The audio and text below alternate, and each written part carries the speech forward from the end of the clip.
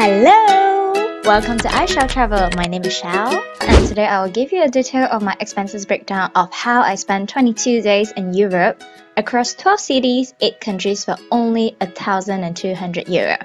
So let's start with my first stop, which is in Rome, Italy, where I stayed in Legends Hostel, all girls dorm for 2 nights, costing me €65. I mostly had pizza, pasta, and panini bread, which cost around €8 each, so 3 days a meal are on average €24. Living in the city center, most tourist attraction is accessible by walking, and I strongly recommend that as the building around just leaves me in awe. The next day, I bought a return journey bus ticket to Vatican City for €3. It was a 2-hour long queue to get into the Vatican City, and the ticket to Vatican Museum cost €17. Remember to look at the ceiling inside. My jaw literally dropped.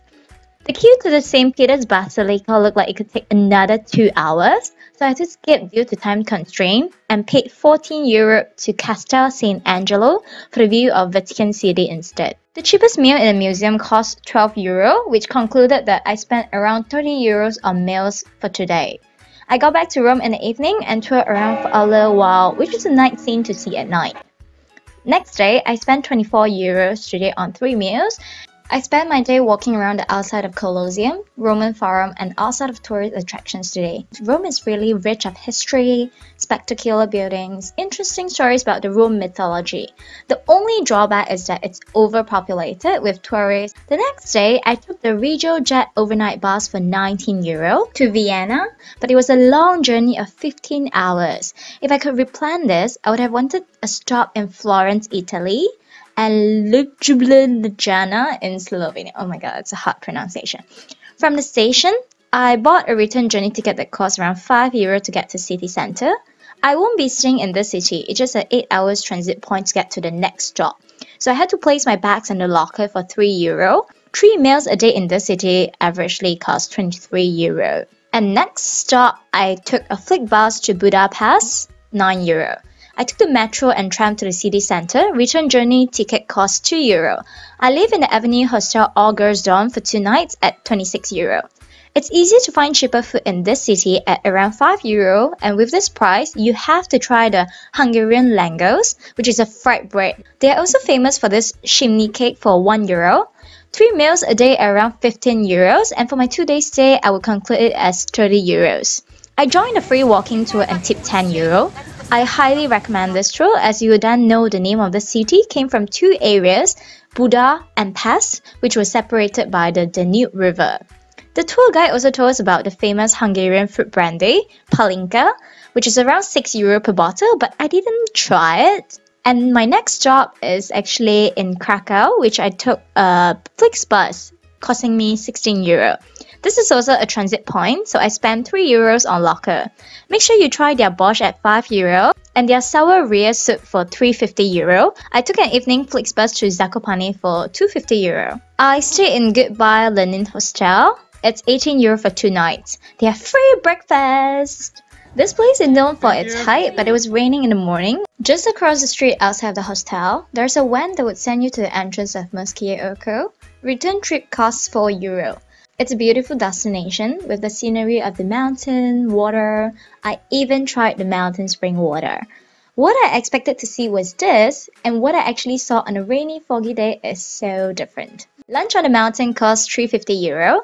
Dinner nearby the hostel costs €4, so I conclude I spent around €15 for my meals for 2 days. From Zakopane, it's €12 to return to Krakow in order to take another Flixbus to Prague for €16. I walked to my hostel check-in and check-in for 2 nights in an all-female hostel dorm, costing me €16. In Prague, this is a city famous for its beer. You will see a lot of people in costume to attract the attention of tourists in getting them to visit their bar. There's even a mobile cycling bar on the road. Okay, so I just bought like a chocolate beer, and I'm gonna try it now to see if I like it. No, I don't really like it. And on Charles Bridge, a lot of people would touch this where it's known to bring you good luck. I asked a local on a famous food and they recommended me fried cheese, which costs €4. 3 days a meal costs €12 averagely, and 2 days would be around €25. In the evening, I went to one of the famous Starbucks known to have good view for sunset, spend €4 on drink. It'll be closed at 7 in the evening, so make sure that you catch the sunset before that. The next day, I took a flick bus to Munich for €20. Walked to my hostel, Wombat City, and stayed for 2 nights, costing €50. That's free breakfast! Yay! So the cheapest meal I could find is €3 for their sausage burger, which I saw a lot of Germans are actually queuing up for. So a day with lunch and dinner could cost averagely €12. I joined a free walking tour and paid €10. I've used Klook to purchase the tour to Neuschwanstein Castle. It costs €50. I paid an additional €27 to the Lindorf Castle, as I heard it's in fact nicer than the Neuschwanstein Castle. Lunch nearby is at €14, and dinner back in Munich is around €7. From Munich onwards, I took the DB train to Rodenburg. I met up with friends whom I've known from cruise ship while I was working on board. We toured around Rodenburg for a bit, had lunch called the... Okay, this way. Okay, can you pronounce this please? Schweineschnitzel.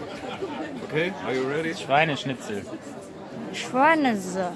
For €14. Then my friend sent us to Heidelberg and toured around the castle, which was beautiful to be up on to watch sunset. From Heidelberg, we took a train to Mannheim to crash at my friend's place for the night. My friend is a German who has a semester ticket, which is a student ticket for transport. He can bring another friend and travel for free after 7 PM on weekdays. Free transportation, free accommodation, best part of this trip. Had dinner at around €6. I had free breakfast in my friend's place. Yay! Lunch and dinner at around €11. There's nothing much in this city, it's just a pit stop for me to do my laundry, relax from the speedy traveling. I moved to Strasbourg next, which is at the border of France with Flixbus for €9. I bought the return journey for tram ticket at €4 to get to my hostel, Cyrus, and check in for a night at €34. 3 meals a day here is €28 on average. So one of the drinks that you have to try here is called the Diablo. Took another Flixbus from Strasbourg to Paris for €19. I live in Mije, Forcy, Forciono, Morbizon Hostel, oh my god, for 2 nights. It's €75 in total. 3 meals a day is around €20, and for 3 days I would say it's about €60.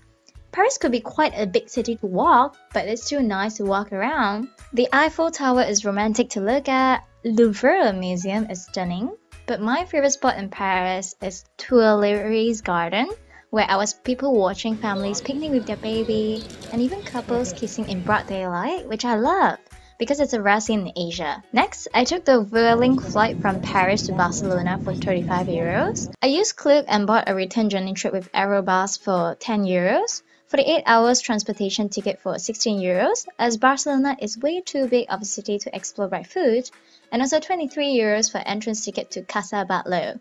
I stayed in Urbani Hotel Mixed Dorm for 3 nights, costing €69 in total. I heard so much about the paella and sangria that I had 3 of these meals.